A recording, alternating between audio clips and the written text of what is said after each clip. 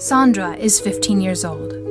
She lives at the Hogar La Granja Orphanage for Girls in Santiago, Chile.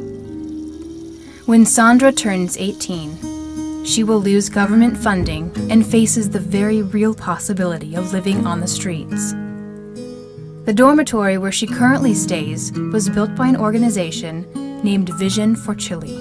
Hi, I'm Tom Orme. I'm the director of Vision for Chile. We provide housing for the hurting and unloved children of Chile. When I visited in 1995, I discovered a home, a girls' home, that was in terrible disrepair. And the dormitories were in such horrible shape.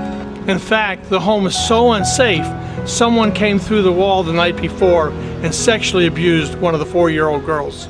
So God called me to come back and build homes for these girls. Answering God's call, Tom returned to Chile in 1998 and built 4 dormitories and an educational training center for young orphans and troubled youth.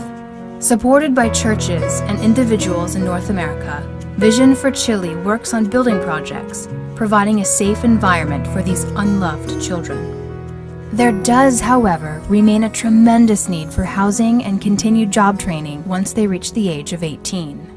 Antes de entrar a este lugar no tenía dónde quedarme, dónde ir, pero cuando llegué a este lugar, Vision for Chile me dio un lugar cómodo, seguro, agradable de dónde estar y todavía me preocupa cuando tenga 18 años y dónde ir, no sé cómo voy a estudiar.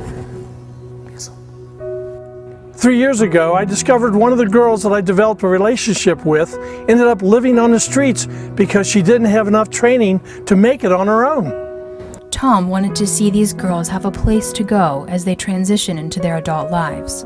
His vision was to help them continue their education and develop careers instead of being forced into the streets where prostitution and drug use are rampant. He shared the situation with a friend, a contractor in New York City. And I was talking to Tommy and maybe some of the other guys that were here, and it came up that when the girls reach 18, there's a strong possibility that the government won't finance them any longer, and then they'll be put out, and they won't have any place to go, no place to take care of them. And then I was thinking about some of my own life and some of the things that went on when I was a young man, and how people didn't give up on me. And because they didn't give up on me, I have a beautiful, wonderful life right now.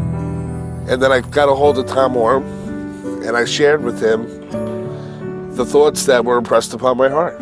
Simply, Tommy, what are we going to do for these girls? What can we do?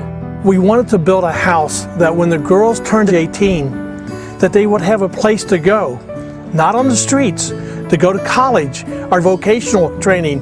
And when they walked out of here, they would have hope for their future. With your involvement, this dream can become a reality. It will be called the House of Hope. It will be a safe place where young women can receive the necessary tools to transition from the orphanage into fruitful careers and lives. When you give your love to someone who has no love, and they love you back unconditionally for the simple fact that you love them, it's a tremendous reward. Your life will be changed forever. You can make a tremendous difference in the lives of these girls. When you pray, when you give, when you actually come down to help us build, you will be serving these girls who will never be able to repay you except with their love. Vision for Chile has made a commitment to serve these young women. We need your help to keep them off the street and provide hope for their future. Thank you for taking the time to learn about the House of Hope. I pray that you will get involved. Thank you. Thank you. Thank you. Thank you. Thank you very much. Thank you. Thank you.